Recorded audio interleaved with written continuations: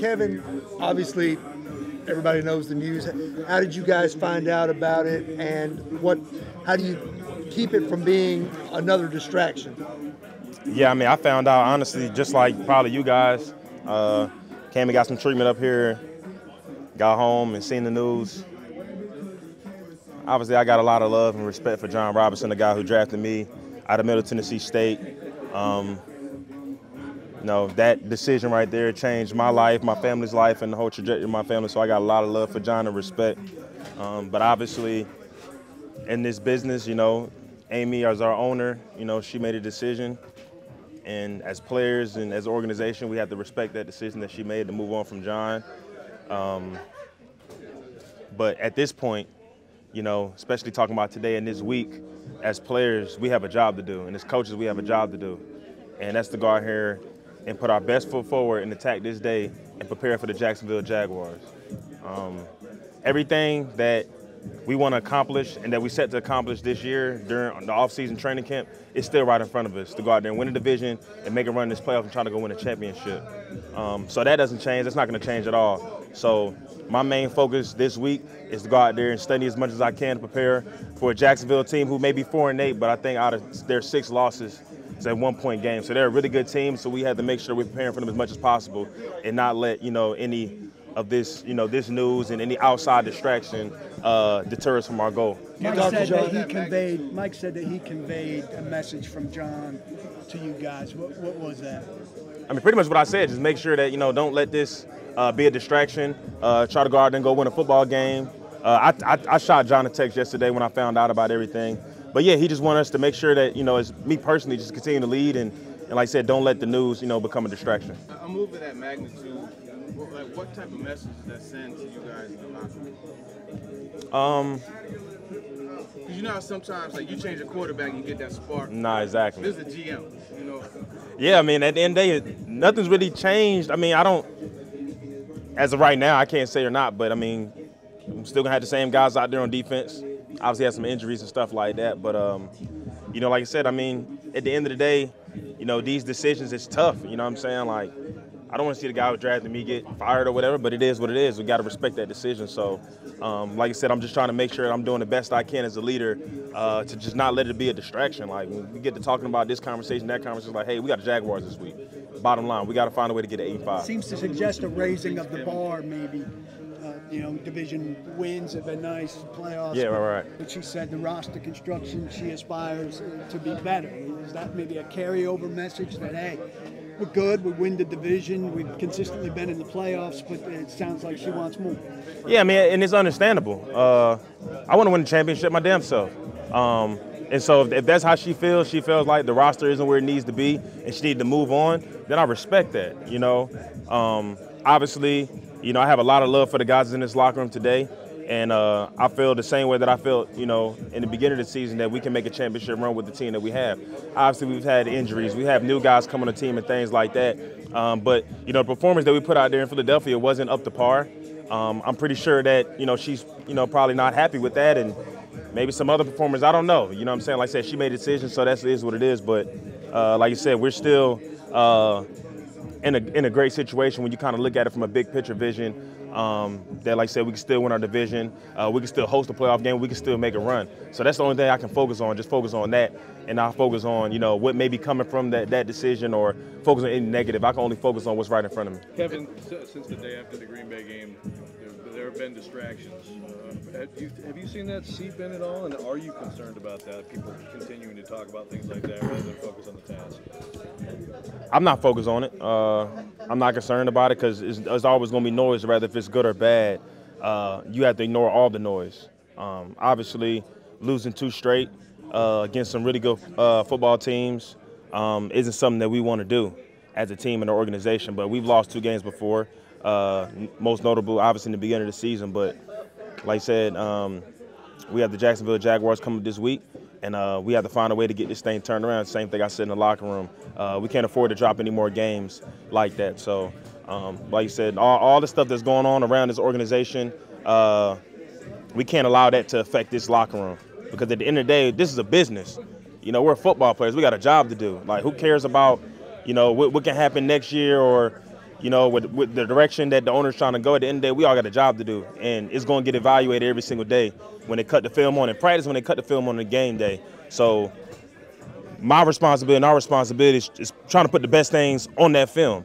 And so if you try to focus on anything else, you know, it's bad shape. Most important things J-Rob did for the franchise. You think, Kevin, you guys kind of came in obviously about the same time. What were some of the most important things he did? Well, I just think that he kind of set a tone, and as far as the players that he brought in, obviously, you know, starting with my draft class, the guys that he's brought in, and I just think just his leadership, and most important, just for me personally, just him as a person, him and his wife. They're, you know, his wife and my wife are close. He's just a great person, and just the conversations I have with him, like, he's just a great person. But like I said, as an organization, we can look at, you know, obviously Amy wanting to have, you know, more aspirations for this team or roster, whatever it may be. But I do think about, you know, all the positive he's done as far as bringing certain guys here and kind of help change the culture with him and Mike Vrabel. Not having a losing season is pretty great. But, you know, at the end of the day, you know, we're not in this thing just to go to the playoffs. We're not in this thing just to win the division. We're in this thing to go win a Super Bowl. So something that we still haven't done yet, something that I aspire to myself. So like I said, I respect the owner's decision to do what she did.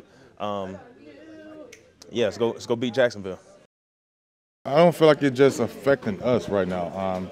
You know, like I reached out to J-Rob, and I know it's not just affecting him, it's affecting his family as well. But at the same time, we all have a job to do. And just like he told me when I talked to him, go win the freaking game.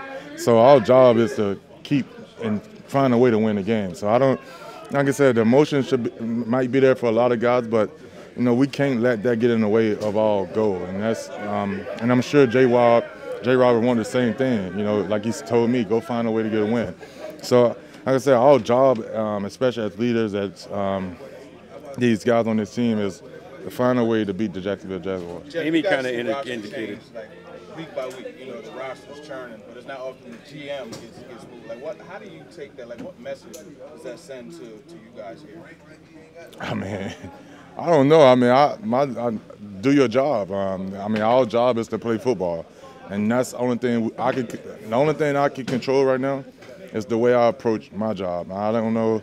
Like I said, I don't know the ins and outs of the reason why it happened to him. I can't speak on that. So my job is to how can Jeffery Simmons do his job so he can make sure where he's supposed to be. So I think, like I said, when it comes down to that, we all have to just do our job. And I mean, that's all we can control, and then that's what we need to be focused on. Jeff, Amy kind of indicated in her statement yesterday that, you know, I'm paraphrasing here, but it's kind of like, you know, just winning the division and making the playoffs is not enough. We need to take that next step. And that may or may not have been part of why this decision was made. Do you feel that amongst you guys in this locker room that, you know, that next step needs to be taken in terms of? I mean, yeah, and then let's start off with winning games. We have to win this Sunday. I mean, if we don't win games, we can't get to that big dance, and I mean, like I said, I can't control what they do upstairs. I don't know what's going on upstairs. I've never been upstairs. Like I said, what I can control is my leadership, the way I approach each and every day, and the way I try to lead this team. And like I said, we in this locker room we got to do better. And like I said, I don't want to be rude, but I don't really want to keep talking about this. This J-Rob situation. You know, I'm focused on trying to, you know, help this team get a win this weekend. I mean, I'm not trying to be rude, but that's kind of what I'm focused on. Like I said, I don't know the ins and outs about this firing, but my job is to help keep this team locked in. And I mean, especially on the defensive side, because we have to play better. We have to, especially this weekend, stop that good quarterback they have, a good running back, and like I said, we have to make more plays. So that's kind of what I'm focused on. Thanks, Jeff. Prepare and keep trying to improve. Every improvement is a good improvement, and we'll take that. So just make sure that we just end the week 1-0. Speaking of improvement, I mean, I know you haven't played them yet, but how much has Jacksonville improved from the start of the season to where they are now? Oh, they improved a lot. I mean, they got a lot of young guys who are flying around out there. They got a lot of fast guys, and we just got to make sure that we can be physical with them, and then make sure we show up when we got to show up. What do you see from the quarterback? Good quarterback. He can make all the throws. I think he's way better than he is last year.